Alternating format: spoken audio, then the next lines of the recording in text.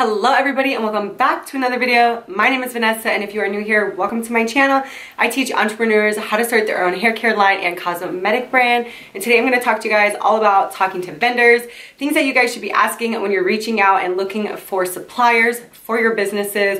And yeah, giving you guys my advice of things you should be asking and looking for when you guys are trying to decide on vendors and places where you should be buying your products, your ingredients, and your tools. But before we get into this video, I have to say thank you guys so much for all the love on all the videos.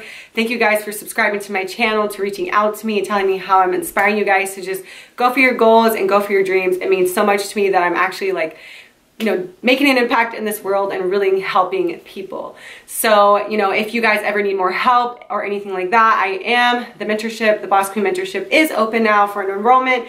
All the links and everything is down in the description box always. So you guys can go on there and check out on nessanicole.com on the information regarding the mentorship. You guys can also check out the free Facebook group where we are a community helping each other out and whatnot. Everything is always down below in the description box. Without further ado, let's get into this video.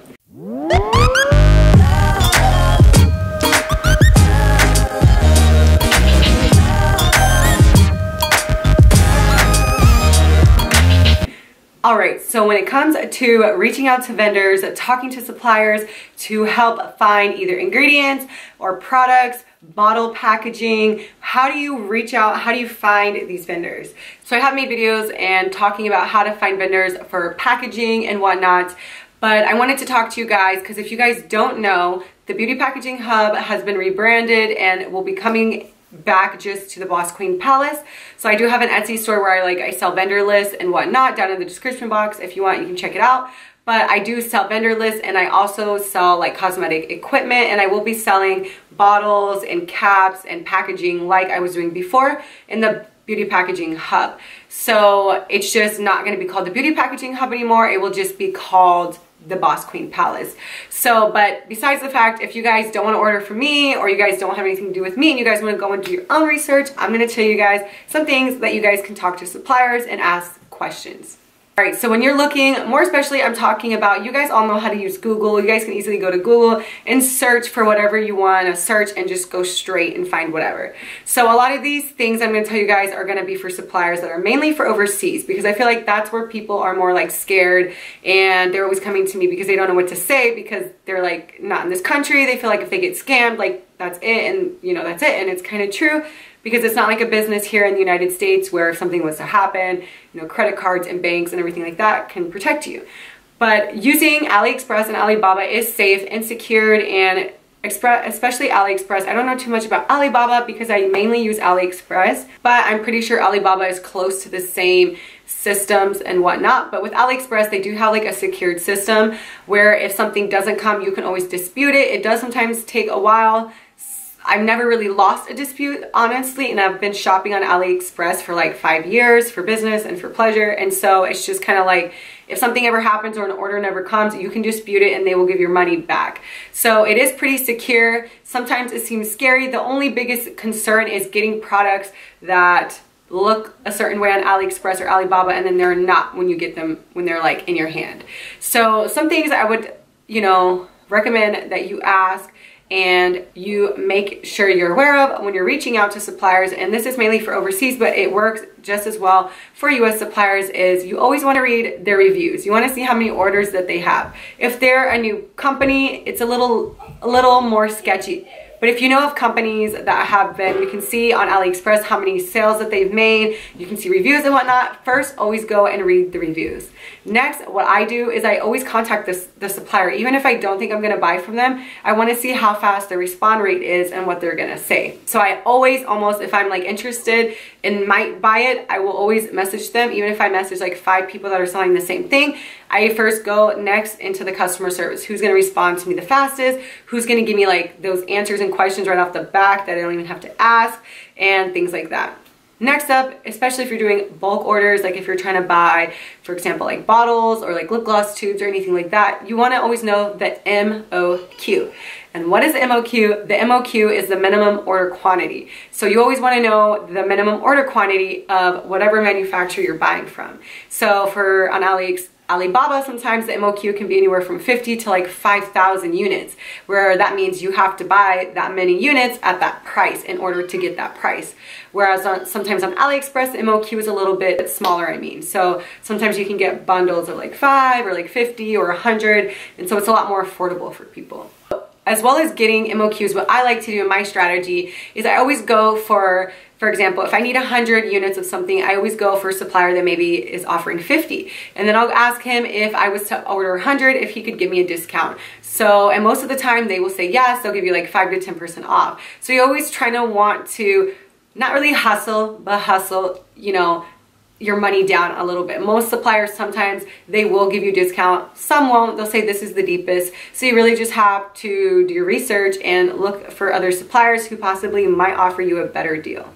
Another recommendation is you can always order a sample. So if you're ordering from AliExpress or Alibaba, you can usually order a sample. If you order from the US, sometimes, depending on what it is, you can't really order a sample. Sometimes you can. Sometimes that sample might just be like a pack of 6, and then you get stuck with maybe 6 if it doesn't work out. I would always recommend asking for a sample if it's something that, like, maybe it's something really specific that like you're wanting for a skincare like jar or bottle or something. But if it's a simple, like, you know, like a bullet bottle just because you want to put some like shampoo or conditioner in it, most of the time they're going to come the way that they look. But it's always good to have samples to see the quality of the bottle, if it's thick, if it's flimsy, if it breaks while it's coming, and things like that. Another question that you guys can always ask your supplier, especially if you're doing stuff like, say, accessories, or maybe would want like a customizable logo, you can always ask your supplier if they offer customization for whatever you are doing. Some things to look out for is if you see like a supplier who hasn't had too many orders, that means that they're a new factory and they might not have the highest quality products. They might say that they can do everything, but their shipping times might be off because, you know, they're new and they're still getting everything in process, or they might not have the hookups with like fastest shipping people. So I always like to go on AliExpress, and when I go on AliExpress, it's really easy because you can go in there, search whatever you want, and then literally click the orders button, and it'll show you the suppliers who are offering that product and who's had the most orders. So I usually just go straight to that person first, and then I'll go in, and most of the time they'll have the most reviews, and so that's like a little bit more trustworthy than somebody who's maybe had like 1 or 2 sales, but they've been in business for 5 years. You know what I mean? So when you're reaching out to suppliers, because I did tell you some things to look out for, some things that to be aware of, is to always be professional. For me, because I'm so busy, I don't like going back and forth like, what's your MOQ? Oh, what colors do you offer like every day? Like, I literally just say, hey, I'm looking for this. What is your MOQ? Like, I write all the answers in one message and then send the message, because they're probably busy too. And if you literally just are needing a couple questions asked, you can have it all answered in one text and then figure out your decision rather than going back and forth for days, forgetting that you messaged them, coming back in a month, messaging them. It's like, no, that's what I used to do. Now I'm just like, sorry, I'm asking 20 questions, but this is what I need to know if I'm going to move forward or not. Also, don't be afraid to talk to them. Remember, you're the boss. They're a boss too, but you're a boss and you're buying from them. They need you just as much as you need them. So always make sure that the supplier that you're gonna purchase from is somebody who is communicating with you in a timely manner, because if something happens, you wanna make sure that you know that they were communicating with you. And so if they don't, then you can, like, you know, use that for your dispute. You don't want to be, you know, working with somebody who's not going to be communicating with you, especially if something goes wrong with your order. Another thing is always, because I've had a lot of problem over the years, is always ask them their processing and shipping times. Okay, that's like the main thing, because sometimes when you order, it'll say it'll be here in a certain time and frame, and it won't. So I always like to ask them, like, okay, how long is it going to take you to process this and ship it? Honestly, how long is it going to honestly take to get to me? Like, if I need to pay $30 to $50 more to make sure it gets to me 5 days faster, like, I want to know the option, you know? So those are some things that you really need to look out for, especially if you're buying overseas and at a time when there's a pandemic and things can take 4 to 8 to 12 weeks. Like, you want to make sure that you're prepared for those weeks, okay? And not just be kind of like left in the dust. And then, you know, your money out of your pocket, maybe the season's gone by and you don't need these things anymore. So it's like, you just want to be asking the most questions about everything. If it's like you're doing private labeling, you want to ask them, like, what are your ingredients? Can I have samples? You know, like, these are all things that can go across the board for when you're trying to reach out to vendors and trying to figure out, you know, how to contact them, how to reach them, and things and ways to talk to them. Some people are like afraid, they don't really know like what to say because they don't know what to ask. And so I hope that this video helped you guys. And yeah, so I'm gonna leave it here because this video series is supposed to be short and I'm trying to keep every video under 10 minutes.